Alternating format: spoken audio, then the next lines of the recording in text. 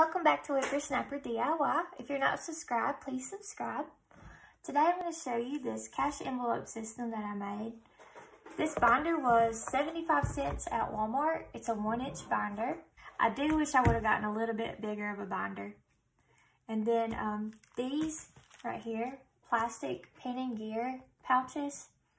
I just looked at these, I was like, wow, this looks just like the cash envelopes because they're transparent.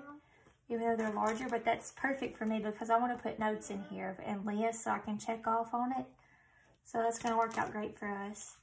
So all I did is I printed labels off the computer. I laminated them and I used glue dots from the Dollar Tree and I just attached them. And I did them on each pouch. I just went down one. And I have 10 sections on mine. So you can make it as big as you need if you're going to do it this way. So I did mortgage, utilities, car payment, car maintenance. So the next oil change will be 60 bucks. Groceries, clothes and toys, home decor, home renovation, vacation, and savings. And I just started out with $100 for savings. So this is what we're starting off with. I've done just the cash envelopes before, like regular envelopes. So this is my first time really doing this with our family. And I hope it works out good. I think me and my husband can stick to this if we really work at it. It's just hard when you're used to putting stuff on your debit card or a credit card, whatever's more convenient at the time. So this right here, I ended up buying 20 of these, and that's $5.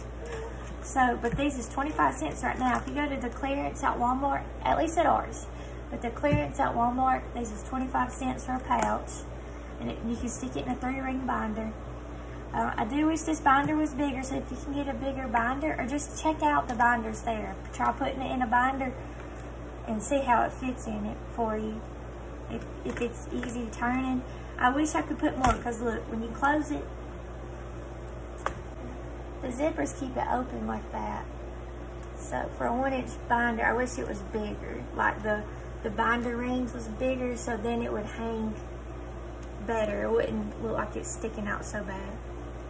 But other than that, that's a cheap idea if you're wanting to do the cash envelope system.